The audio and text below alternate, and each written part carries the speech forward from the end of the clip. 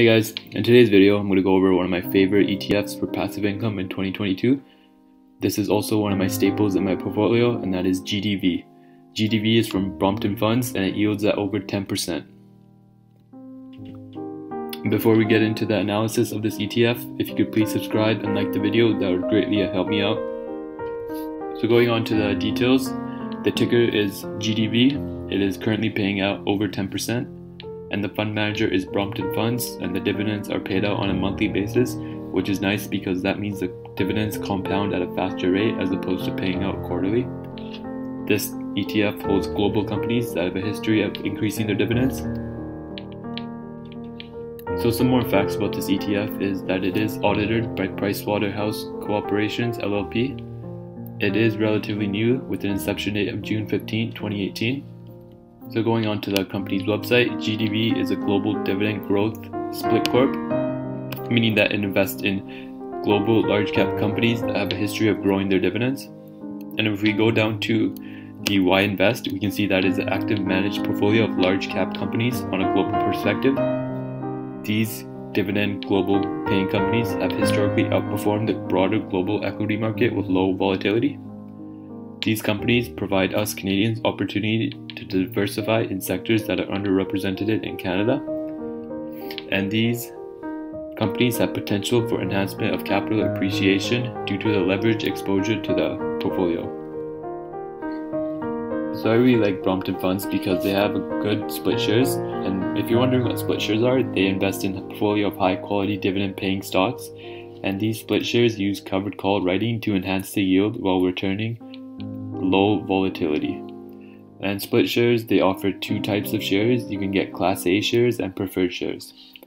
Class A shares offer enhanced capital appreciation potential, and they often pay out high monthly dividends, while preferred shares, they're a bit more conservative and they're a steady income stream, and it's more so suited if you're closer to retirement.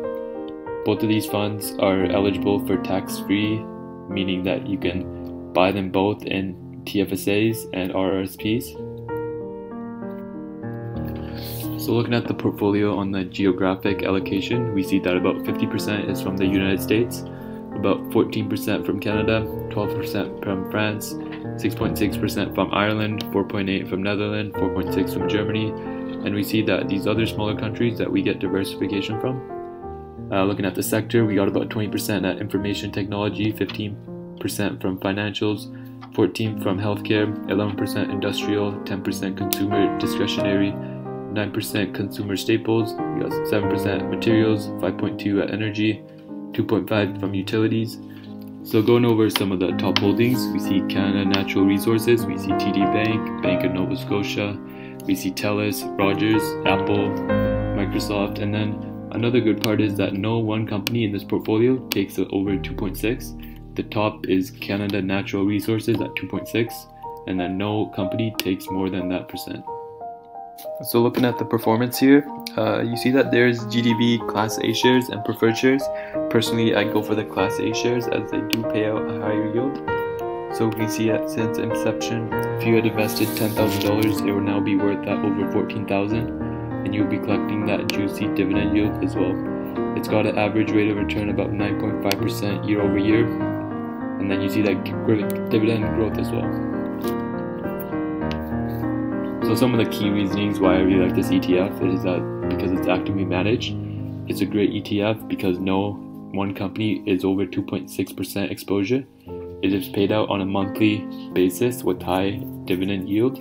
It is great for multiple sector diversification. You have many holdings and you have a flawed dividend history with no misses, and it is great for passive income. And with that guys, thanks for watching. I hope you liked the content, and if you could please subscribe and like the video, that would greatly help me out. And feel free to leave in the comment section some future video ideas that you guys would like to see, and I can work that out. Once again, stay classy.